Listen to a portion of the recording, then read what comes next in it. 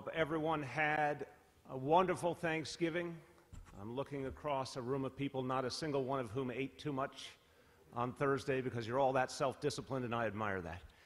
But it is a time of year when we're thankful. It's a time of year where we're thoughtful.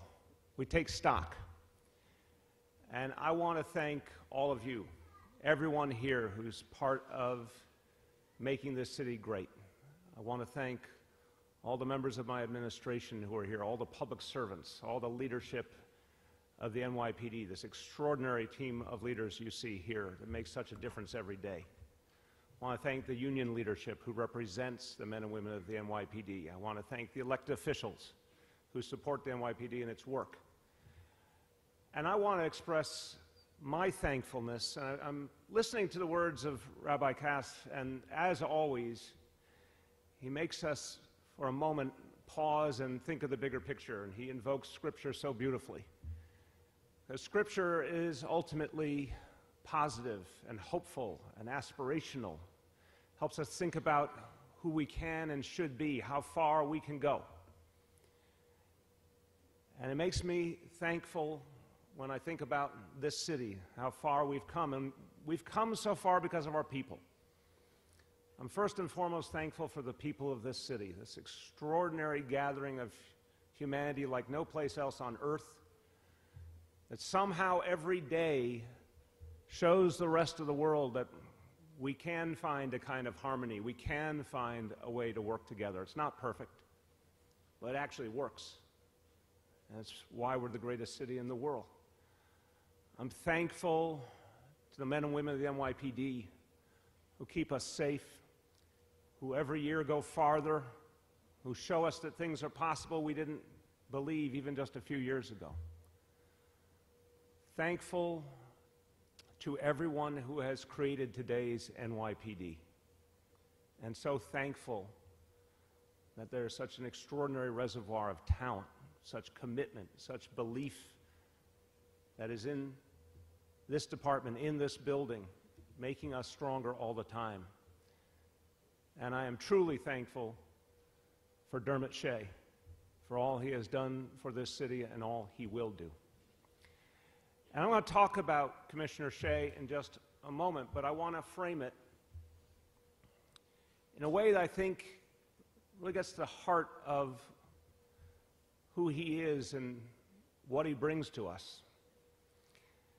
Because when you think about it, this is all about what direction we will take. This is all about whether we will be a hopeful place, a forward-looking place, a place that believes we can be even greater, or whether we're tethered to our past in a way that's not productive and positive. That's the question before us. Are we able to move forward? I've watched for the last 6 years extraordinary things happen. I've watched some of the most profound challenges be taken on head-on by the NYPD. And one of the things I've tried to tell the people of this city who don't get to watch the inner workings, who don't get to see the minds of these extraordinary talents who lead this agency, and don't get to see the everyday work of our officers and understand just how extraordinary it is. One of the things I constantly try to explain is that this department does not rest on its laurels.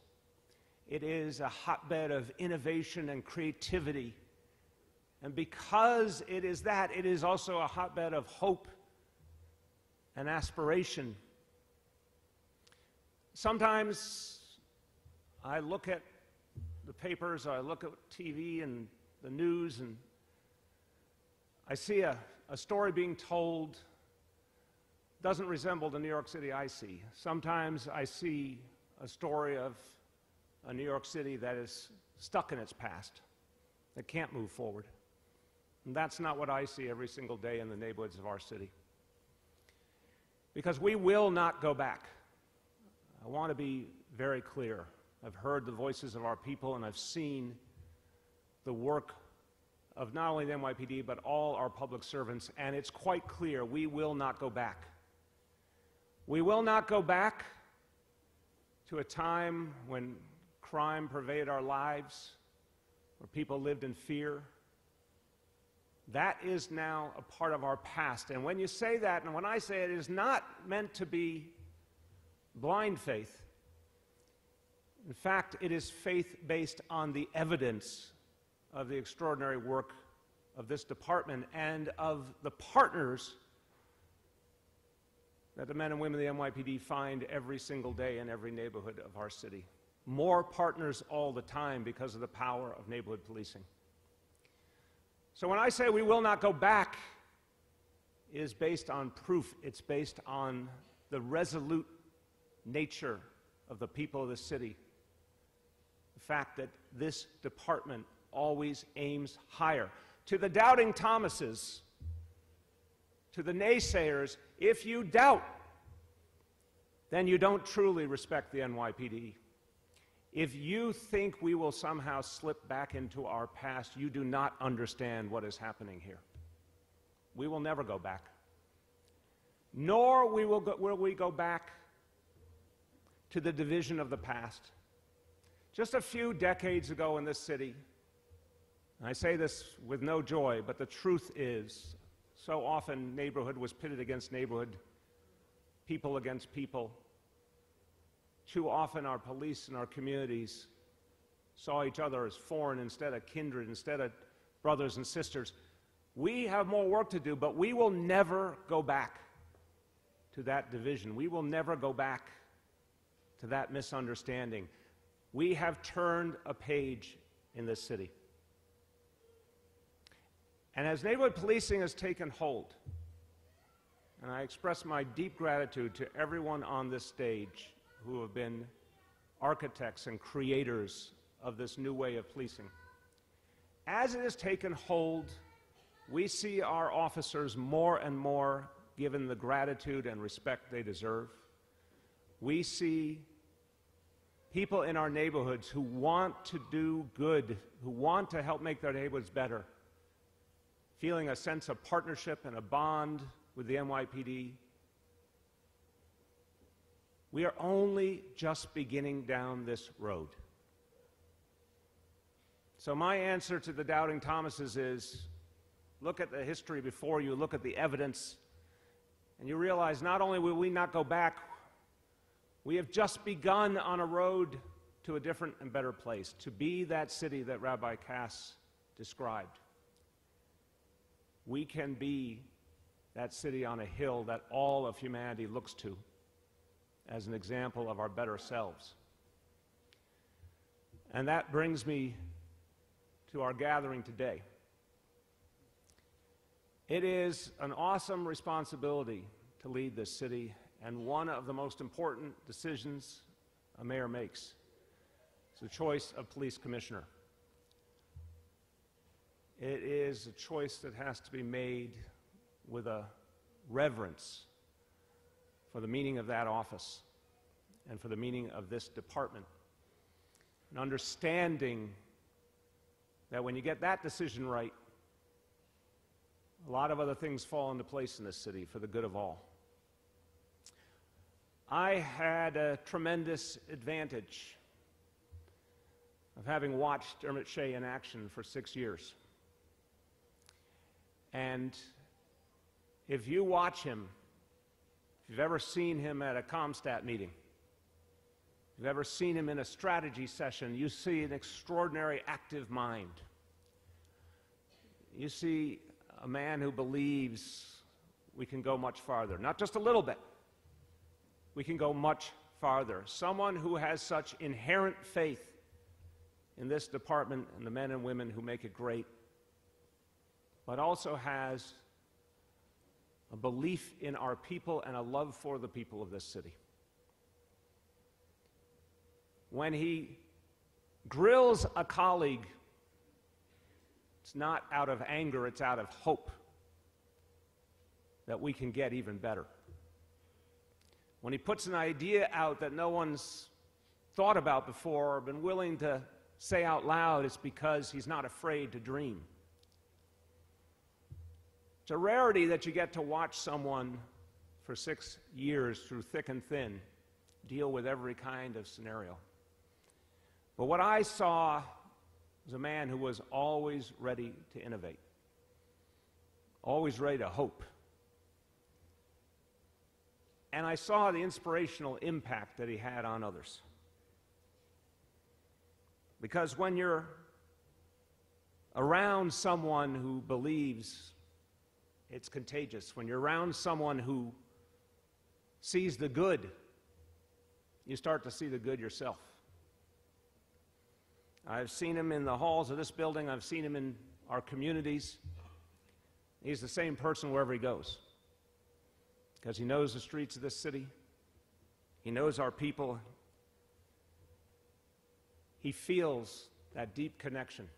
It's not just what he thinks about, it's what he feels in his heart. So I am profoundly inspired to think about what could happen in the next few years and beyond, what we could all build here. I know from talking to Dermot,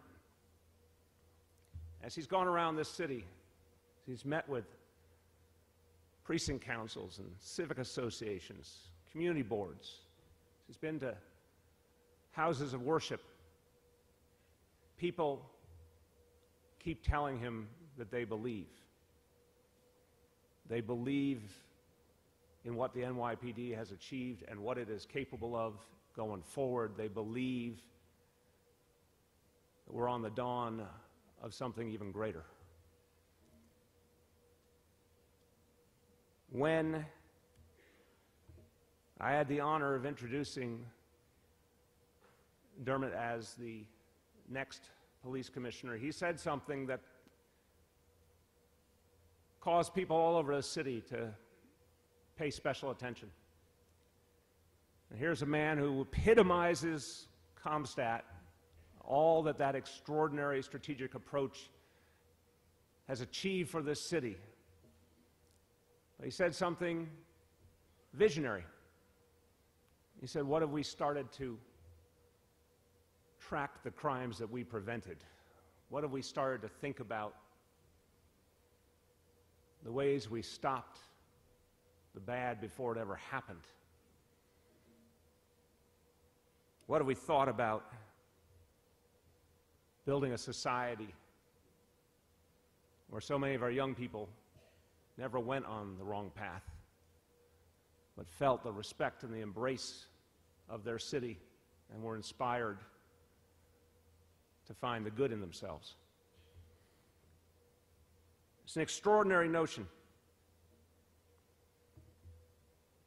But this is the time for extraordinary ideas. This is the time to aim higher. So I will tell you right now, as I prepare to administer this oath, we will make this city safer, and we will make this city fairer. And those two ideas must go together.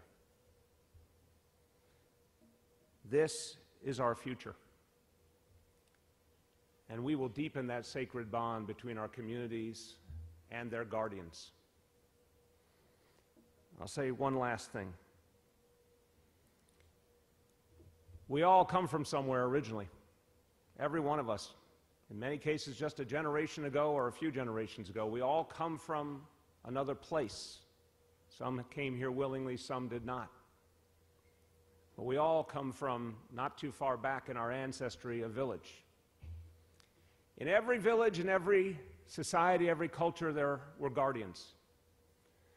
The guardians were chosen to protect the village. It was a position of honor and respect. The finest in the village assumed that responsibility, and they were beloved. We may not be a village anymore, but we need to find that in our hearts. It's part of who we are. It's part of our DNA. We need to find that understanding again. That those who are our guardians are of and by and for our communities. They deserve our love and our respect and our support. And equally, they will know that they are part of the people they serve. That is what we are creating, and that is why we will never go back. With that, it is a profound honor to entrust the safety of the people of this city, 8.6 million New Yorkers, to our next commissioner. And Dermot, to you, to Serena, to your mom, Ellen, to your kids, Jacqueline, Lauren, Richie, to your entire wonderful family of extraordinary people who epitomize the American dream, the immigrant dream, who epitomize a commitment to public servant. I say to the entire Shea family, thank you for bringing Dermot up the right way. You all deserve a lot of credit. Let's give them a round of applause.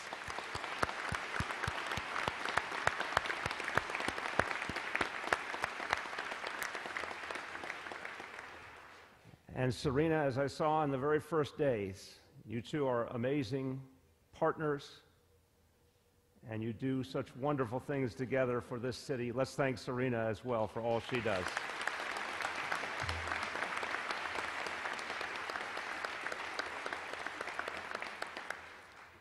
So to Dermot and to the Shea family, on behalf of all 8.6 million New Yorkers, a profound congratulations on this extraordinary day.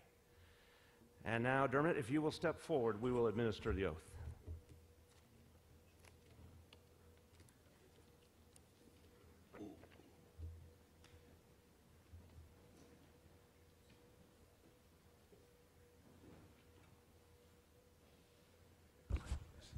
You got it?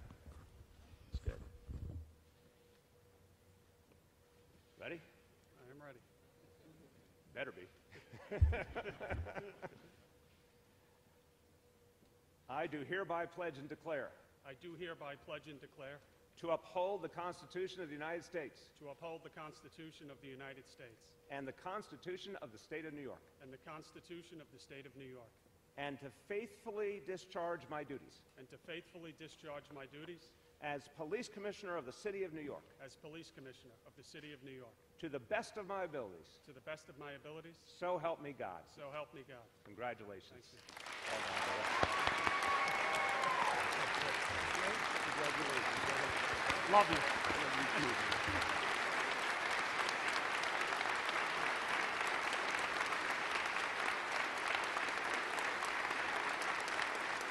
Hold on. We'll be needing this. I gotta give Come on back side.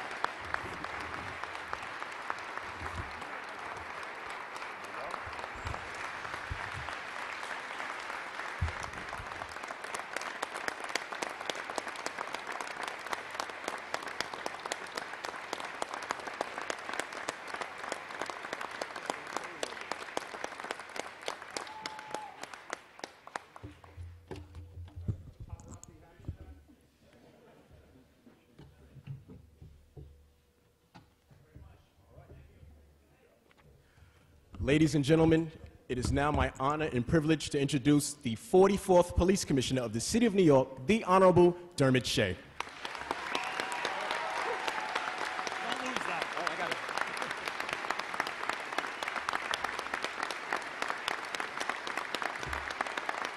Thank you. Thank you.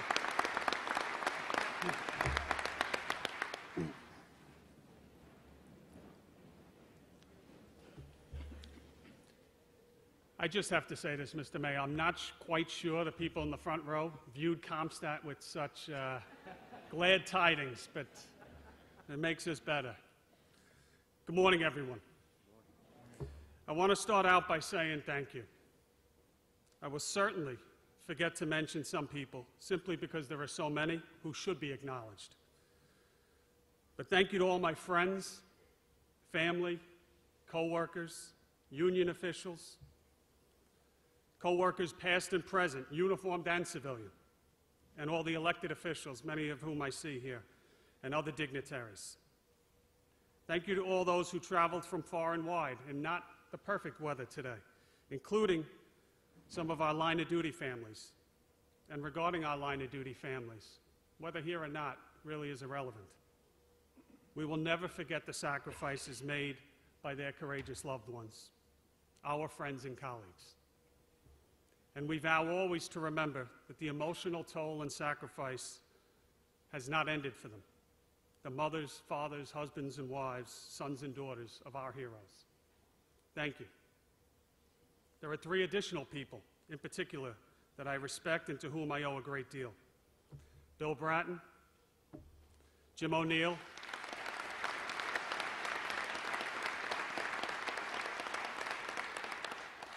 and my friend to my left, Ben Tucker.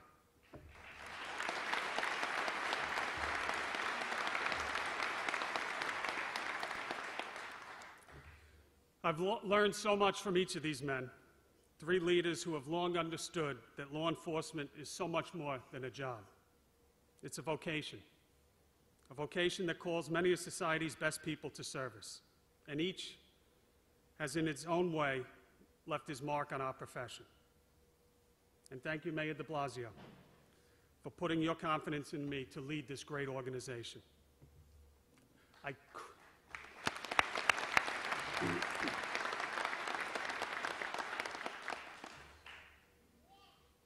Hi, Aiden. I could not possibly be more proud to serve as the 44th Police Commissioner of the greatest police department in the world. It is truly humbling. And I'm looking forward to working with everyone who lives, works, and visits here to make New York City even safer. The man I am today, I am because of 2 people. My mother and father, 2 immigrants who came from Ireland in the 1950s. Sorry, Mom, I mentioned the year. Met here in New York, settled in Queens, and raised 5 children, all of whom are here. They came here like so many others with a dream for a better life, and they instilled in me and all their children values that, to this day, make us who we are. Values such as sacrifice, love, faith, decency, treating all people as you would your own family. Mom, thank you, and I love you.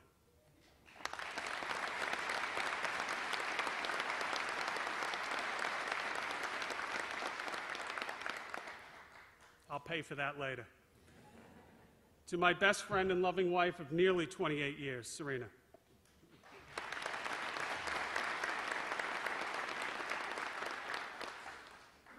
I couldn't begin to put into words what you mean to me. It wouldn't be possible, but thank you. To our children, Jackie, Lauren, Richie, special shout out to Aiden there. I guarantee this is the last time that you will ever have to come to another promotion ceremony at One Police Plaza.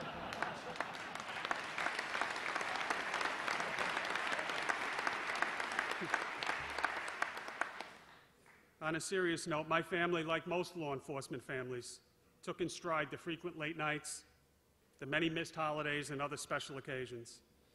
And what I know is an extremely stressful reality for all families of police officers: the worrying, the holding of breath as we leave our house each day to go about the critical business of keeping others safe. It is without a doubt their encouragement and backing that made this day in this auditorium possible. I walked down memory lane. My first 20 years as a cop were spent on the streets. 4-6, Terry? 4-6 after graduating from the police academy in 1991. I always found great satisfaction in walking out of the station house just to head to post after receiving my assignment at roll call. 184th Street to 187th Street, Ryer Avenue.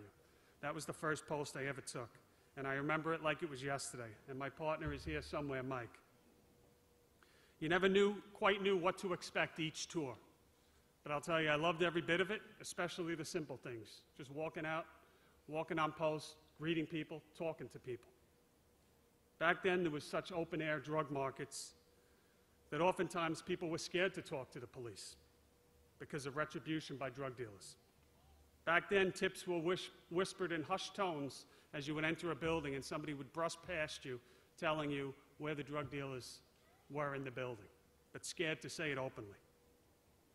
There would be many assignments over the years, but I'll tell you something, there was always one common denominator wherever I worked in all of them. I genuinely thought that I would never work with better people in every single assignment that I had. Along the way, I was privileged to lead 2 commands in the Bronx. Larry McCune, current Bronx commander, the 50th Precinct in Riverdale and the 44th Precinct in Highbridge.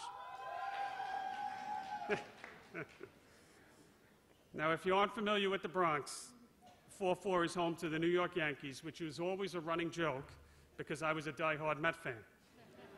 So more than once, probably from some jokesters in this place here today, I would come to work and there would be Yankee paraphernalia strewn all over my desk, which I would promptly throw in the garbage. But the irony wasn't lost on me when years later I realized I was to be the 44th police commissioner in the city of New York. So I guess things have now come full circle. Thinking back on those early 90s, something else I'll tell you. I recall seeing poverty on the streets of the Bronx as I've never seen it before. What struck me then, and I've never forgotten it, is how much people depend on the police for their daily lives. New York was a very different, much more violent place back then. The year I joined the NYPD, there was between 2,100 and 2,200 homicides, just that year. Think of that.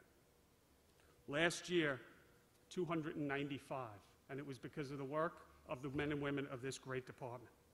Burned out buildings, garbage-strewn streets, vacant lots have now been replaced by parks and condominiums. And while the city has been absolutely transformed, and policing too has changed in many respects, there are some constants that are as true today as they were 29 years ago. Policing is about more than public safety. It's about service. It's about, as the mayor said, providing hope to those sometimes that have no hope. It's about protecting those who cannot protect themselves. It's about changing lives. So this is my message to police officers. Never forget for 1 second, not 1 second, the impact that you have on others' lives. It's not always easy to measure, but I guarantee to you it is happening. From a police officer comforting a crime victim in their darkest hour, to standing watch as people walk home, preventing them from ever becoming victims and the trauma that comes with it, to working with kids and being a role model. You do all this and so much more, and sometimes in an 8-hour shift. It's often said that law enforcement, we interact with people on their worst days, and that is true if you think about it. When do people call 911? When they are most vulnerable, and that's true, which is why it's so important that you never take for granted your ability to give that person something to believe in. Again, never, ever underestimate your impact. You literally change people's lives. So for that,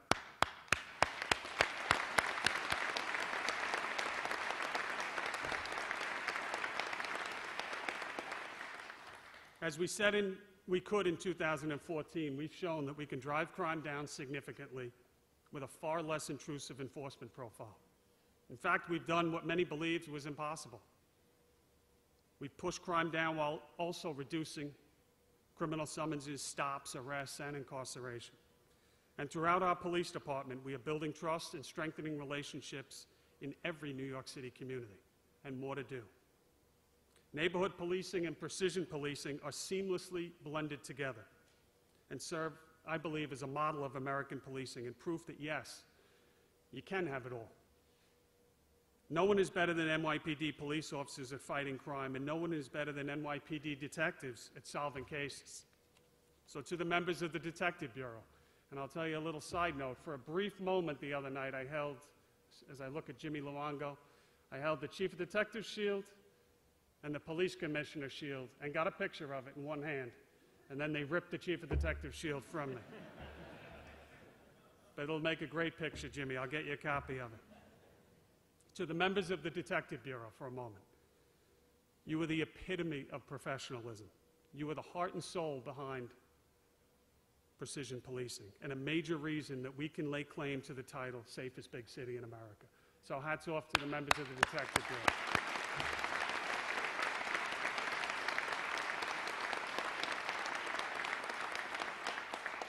This is great. I can now command clapping whenever I feel like it.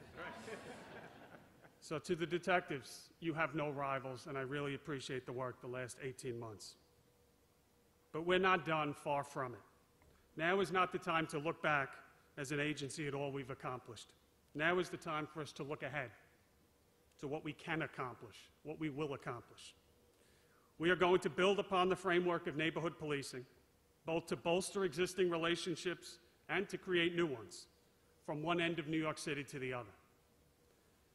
We must not only call on our colleagues in law enforcement, though, to achieve this. We must also create new partnerships with residents, clergy, community-based groups, private sector entities. We must also be resilient and remember that declines in crime are never to be taken for granted. Whether it's murder, shootings, robberies, sexual offenses, stories that we've seen lately of increases in assaults on the transit system, we must remain vigilant.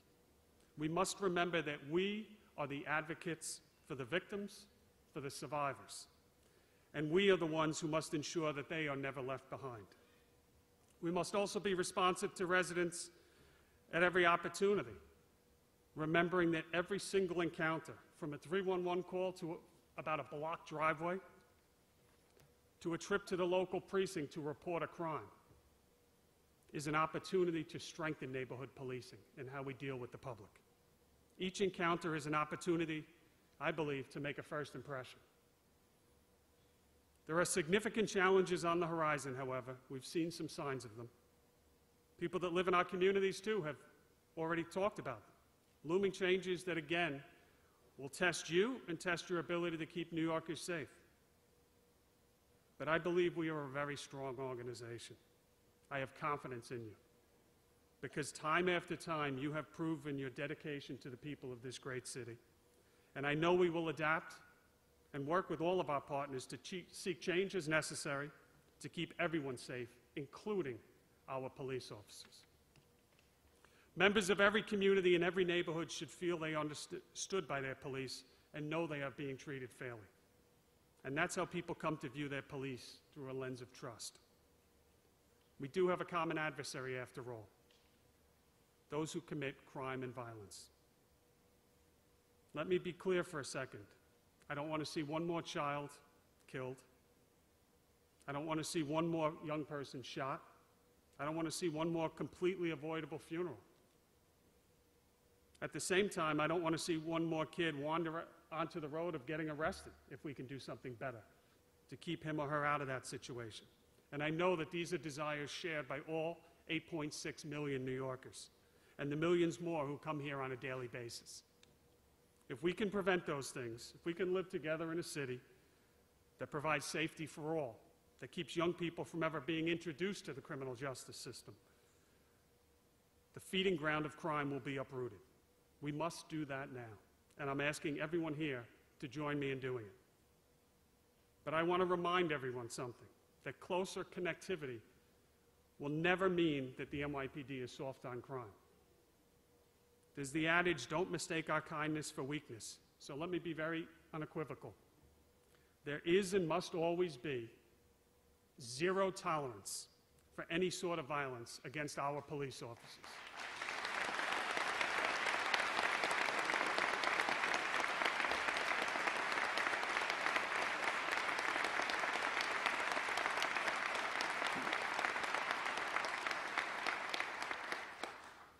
A few weeks ago, a report came across my desk. It had to do with the Hate Crimes Task Force. Graffiti scrawled on a police car in Brooklyn. The graffiti consisted of swastikas alongside a derogatory mention of the NYPD. That incident, to me, should serve as a reminder to everyone sitting here and watching. Hate is hate, and it should be denounced wherever and whenever it appears, period.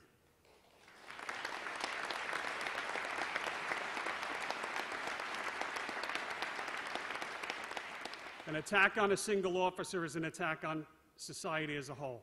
It should and must be denounced by all New Yorkers, especially those in leadership positions. It's as simple as this. Every person we see deserves respect. Every cop must be respected too, if they are to do their very dangerous job correctly. This is always a two-way street. Approaching 2020, don't worry, Rabbi Cass, I'll finish up quickly.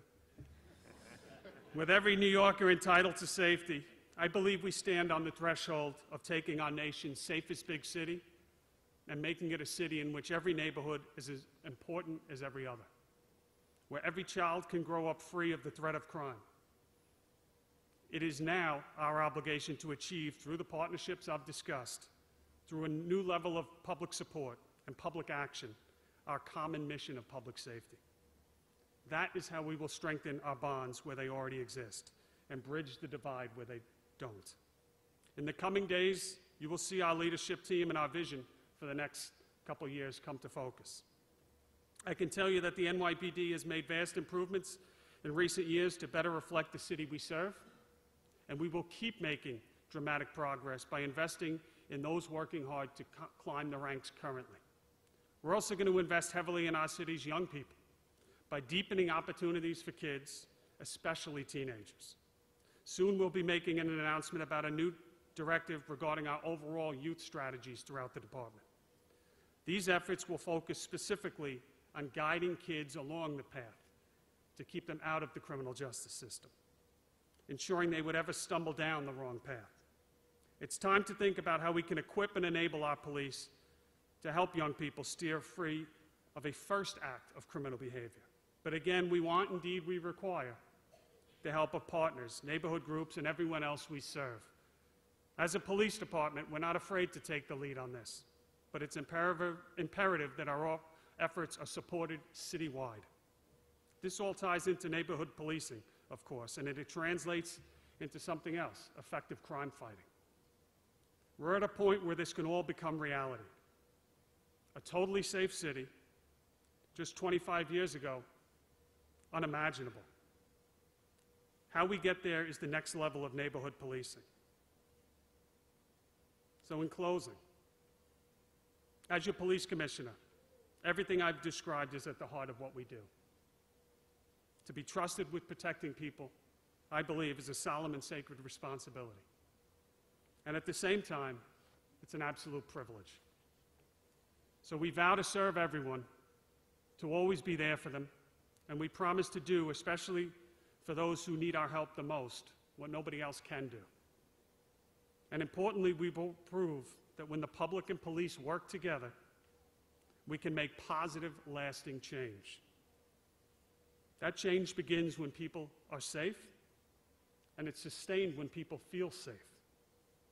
I'm confident that New York will continue to be a city that leads this country, a city that embraces its similarities and its differences, a city that is, and for many years to come will be, a shining example in the United States of America of exactly how policing should look. Thank you very much. Thank you.